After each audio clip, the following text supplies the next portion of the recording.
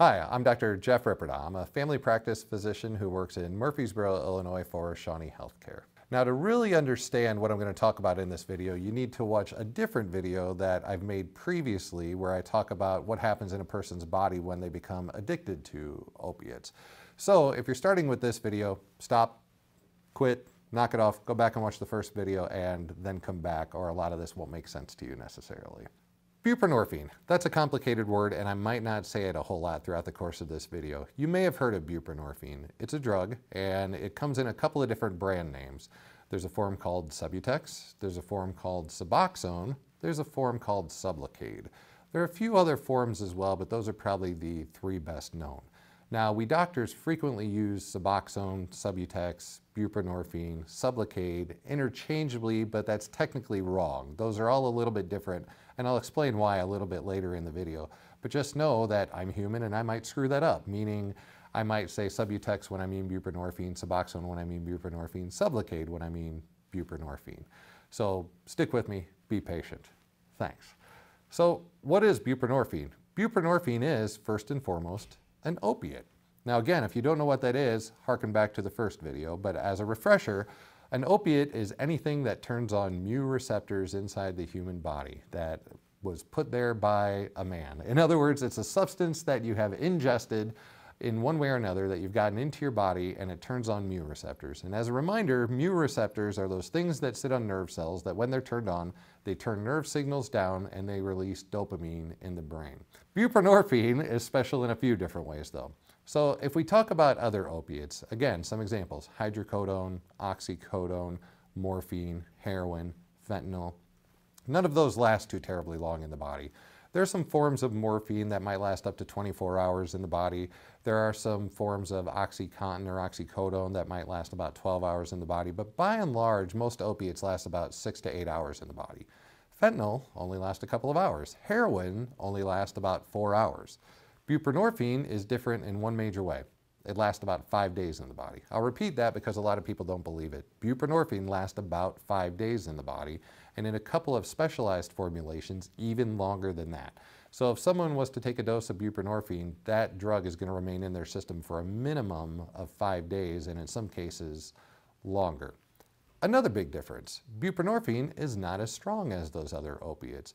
It only turns on mu receptors about 40% of what heroin does, which means it does turn nerve signals down, it does cause the brain to release dopamine, but it just doesn't do it nearly as strongly as the other opiates do. And maybe the most important difference in buprenorphine, it sticks to mu receptors better than anything else that has ever been discovered. Let me say that again. Buprenorphine sticks to mu receptors better than anything else that's ever been discovered. Why is that important? Because the way opiates work is by turning on mu receptors, but we've only got so many mu receptors in our body. So what that means is if a person were to shoot up heroin, let's say, and then take buprenorphine immediately following that, what's going to happen is the buprenorphine is actually going to kick the heroin off the mu receptors, make the heroin basically inactive, and the buprenorphine will take the heroin's place on the mu receptors. That's true for oxycodone, that's true for hydrocodone, that's true for morphine, it's true for fentanyl, it's true for all opiates. Buprenorphine will stick to those mu receptors better. If somebody takes the buprenorphine first and then was to take hydrocodone or oxycodone, the hydrocodone or oxycodone can't really do anything because, again, the buprenorphine is going to be taking up all the space on the mu receptors and the hydrocodone and oxycodone just can't get to where it needs to get in the body to become active. So what does that mean? Well, buprenorphine, as I think you can say about all good chemicals, was developed in a German lab in the early 1970s. All good science stories start in a German lab in the 1970s, I think. But buprenorphine was supposed to be a replacement for morphine. It was going to be given in hospitals to treat pain in people who had come into the hospital with painful conditions. Turns out, not a great drug for the treatment of acute pain. Because it's so long acting, it takes a little while for buprenorphine to build up in the body, somewhere in the neighborhood of 3 to 5 days. So if you show up to the emergency room and you have a broken leg and would like your pain relieved, now, buprenorphine's not a good choice because you have to be on it for several days. So it wasn't used very much for anything between the time of its discovery, some initial studies, and roughly the year 2000. Some enterprising scientists in the late 1990s figured out that if you give buprenorphine to people who are addicted to heroin, those people don't have nearly as much of a desire to use heroin. Here's why. If you remember from the first video, I keep hearkening back to that, I know, but if you go back to the first video and understand what happens in the body with opiate addiction, eventually the body has to have something on those mu receptors turning it on, or the body won't make natural painkillers and won't make dopamine to help a person feel not pain and to feel some joy in life. So buprenorphine will stick on those mu receptors and it will keep them turned on just a little bit, not totally fired up like heroin does, not totally fired up like morphine does, but turned on a little bit and nice and steady. Remember, I said that heroin only lasts 4 hours in the body. That means if somebody is addicted to heroin, they're going to have to take heroin every few hours in order to keep that level kind of steady and not go through withdrawal. On buprenorphine, you really only have to take the dose once a day, or maybe even less than that, in order to maintain a steady level in their body. A lot of people who struggle with addiction will tell you they don't feel normal while they're addicted to something. And that's because, again, their nerves are basically going haywire all the time because those mu receptors are being turned on, turned off, and there's never a decent level. They're either full of drugs and the mu receptors are totally fired up and going haywire, or the mu receptors are empty and the person's experiencing withdrawal. With buprenorphine, the mu receptors again get a nice steady level that comes close to what the levels are like in somebody who is not addicted to anything, to a more what we call physiologic or normal level. So because buprenorphine does that, it works. Now, how good is it? It's not perfect. If somebody comes into a drug treatment program saying, I'm addicted to opiates, I'd like to get off these, what can you do to help me? And a person is prescribed buprenorphine, well, not everybody's going to succeed in conquering their addiction. Roughly 1/3 of people really won't do well. So they either won't take the medication the way they're supposed to, they won't have the exact effects of it, or it just won't work for them in some way or another. That's the bad news. Here's the good news. 2/3 of people's lives will get better taking this medication.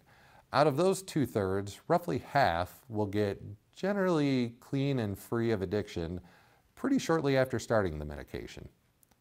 The other half of those people will make their lives much better, might still struggle with addiction a little bit, but again, their lives are going to be a whole lot better than they were prior to being on the buprenorphine. So again, is the success rate 100%? No, it's not perfect, but it's the best thing that we have right now. And again, about 1 out of 3 people who come in addicted to opiates and start taking buprenorphine will get clean from day one. Another 1/3, their lives will be better, but they might still struggle a little bit, and another 1/3 won't necessarily do perfectly. Buprenorphine does come in several different forms that I discussed a little bit earlier in the video. The 3 most common ones that you may have heard of or that you may encounter are Subutex. Subutex is a pill. It's nothing but buprenorphine. It is the only ingredient inside the pill, and it's placed under the tongue and dissolved for a person to get it into their body. Now, it's not that we have anything against somebody swallowing pills. It's just that scientists have not yet figured out how to get buprenorphine into a person's body through a pill that they can swallow. So if you were to take a Subutex pill and swallow it, it's not going to do anything harmful to you. It's just that the pill won't work. Digestive juices in the stomach are going to chew up the medication. So most people on Subutex have to take 1 or 2 pills a day, put it under their tongue, and let it melt. And the body absorbs it through the little pink stuff inside your mouth, through your tongue, through what's called the buccal mucosa, and it gets into the bloodstream that way. The originally best known form of buprenorphine was Suboxone. Suboxone comes in a film in a little foil packet. 1 film of Suboxone is basically the same thing as 1 tablet of Subutex or plain buprenorphine. The film is taken out of the foil packet and it gets placed underneath the tongue where it also dissolves and is absorbed into the body that way. The chemical difference between Suboxone and Subutex is that Suboxone also has something called naloxone in it. Narcan, or naloxone, works by turning off those mu receptors that I keep talking about entirely. It shuts them down. Now, if you're paying attention to the science here, you might say, hold on, if you turn off the mu receptors, isn't a person going to go into withdrawal? Yeah, they would. Except if you take the Suboxone like you're supposed to, meaning place it under the tongue, the body doesn't actually absorb any of the naloxone that way, so there's no threat of withdrawal. When Suboxone was initially being marketed, it was thought that there was some potential that people could possibly abuse it because it is an opiate. So the naloxone was put in there to try to keep people from shooting it up or snorting it, thinking that the drug could possibly be abused in that way. Now, really nobody who has a problem with opiate addiction is seeking out buprenorphine for abuse because it doesn't turn on those mu receptors as strong as other opiates, as I've mentioned several times throughout the course of this video. Now, buprenorphine does have some street value though, and that's because it can be used to stave off withdrawal for several days. So again, the naloxone inside the Suboxone was initially thought that it would deter people from abusing it, but in reality, that's actually not too much of a concern. As a side note, it turns out that the naloxone doesn't actually stop buprenorphine from working anyway. So putting naloxone with buprenorphine was one of those things that kind of seemed like a good idea at the start, but in practice it really doesn't do very much. So in the end, Suboxone versus Subutex versus plain buprenorphine are all roughly the same thing. Buprenorphine, the generic form, Subutex, and Suboxone all come in a couple of different dosage forms, but the most common one that's given is an 8 milligram dosage of buprenorphine. And for an average person who's struggling with opiate addiction, they're going to need somewhere between 1 and 3 dosages per day. Now again, I say per day because, let me remind you, once again, buprenorphine lasts about 5 days in the body. So this is not something that a person is going to have to take repeatedly throughout the course of the day. A lot of people that struggle with opiate addiction get used to taking pills or to injecting something various times throughout the day because those substances don't last very long in the body. But again, because buprenorphine lasts so long, you only have to take it once a day. Now the 8 milligram dosage that I was talking about fills up about 75% of the mu receptors inside a person's body. And there's a ceiling effect around 24 milligrams. Now ceiling effect basically means taking any more than about 3 dosages per day doesn't necessarily do a whole lot extra in somebody's body because there's only so many mu receptors. There's only so many places for the drug to be active. Think of dumping in water into a bucket that's already full. You're not going to fill up the bucket anymore. That's kind of the same thing with mu receptors and buprenorphine at a dose of about 24 milligrams. So again, just to be clear on that once more, buprenorphine comes in Suboxone, Subutex, and just plain generic buprenorphine. They're all roughly equivalent in terms of what they do in the body. There is a newer form of buprenorphine called Sublicate. Sublicate is the brand name. Now Sublicate is just buprenorphine, but it's administered in a totally different way than the film or than the tab that has to melt under the tongue. Sublicate is a once-a-month injection. Now this has been formulated such that what happens is somebody who wants to get Sublicate will get an injection once a month. It goes underneath the skin in the stomach and it creates a tiny little ball of the medication there that then slowly releases into the person's bloodstream over the course of a month. Nice part about this, you don't have to think about taking a pill or a film every day. One of the biggest complaints with the pills and the films, they don't taste very good. Right? No offense to the manufacturers, it kind of tastes like they were trying to create Gatorade but screwed something up. That being said, the taste sure beats having to deal with addiction day to day. So the Sublicate has to be administered once a month in a doctor's office. And again, we don't know exactly how long the Sublicate lasts. It's a little bit different from person to person, but it lasts at least a month, and in some people as long as 6 months. So as long as someone on Sublicate gets that injection at least once a month, they should feel fine. And again, the benefits to Sublicate are not having to take a pill or a film every day. So we remove that from consideration in terms of treating somebody's addiction. One of the most common questions I get from people when they come to see me in the office the first time is, how long am I going to have to be on this medication? How long am I going to have to be on the buprenorphine? There's no right answer to that. So the current thought in treatment of addiction is that there is not necessarily an end in sight to when somebody stops taking the medication. Again, if you watch the first video that I made talking about addiction physiology and what happens in somebody's brain when they become addicted to an opiate, there's some permanent changes that happen inside the brain from opiate addiction. Now those changes are reversible in some people, but unfortunately not reversible in others.